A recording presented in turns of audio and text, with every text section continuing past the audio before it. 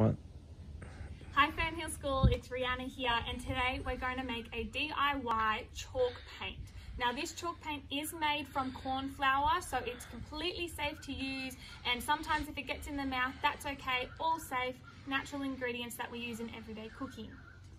Great opportunity to get your core vocab out if you have your device or whatever communication you use, and to use these core vocab words in the creation of this chalk paint. And also you can use these words while you're having fun once you've made it. So now I'm going to talk about what we need. What we need for this experiment chalk paint. We need some corn flour. We need a tub to put the corn flour in. We need food colouring, and we need some water. I've put it in a jug with a spout so it's easy to pour into my container.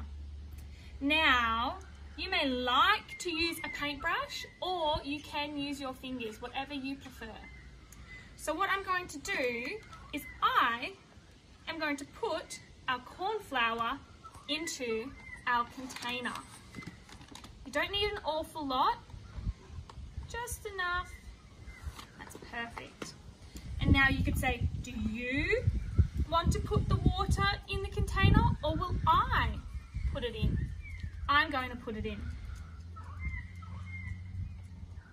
Now again, you don't need a lot of water, just enough to cover it. And if you have a device, you can go to describe when you get your food colouring, and you can use the colours to choose what colour your paints can be. I am going to choose red today. I'm going to put 2 to 3 drops in. Doesn't need to be much. 1, 2, 3. And I'm going to use the back of my paintbrush today to mix it.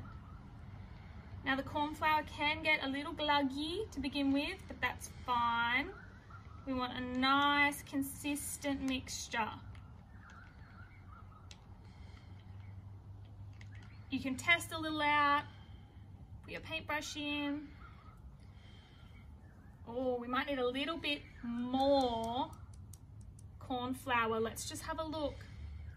You can see that when the paint starts to dry, it looks a little bit like chalk. So let's draw a little snake. Ooh, there's our snake. And look at what happens when it dries. It's pretty cool.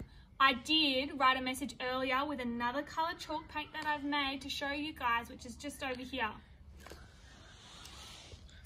And I wanted to show you the best part about this paint. Once it dries, it doesn't really come off on your hands, but for mums and dads at home, pour a bit of water and it comes straight off.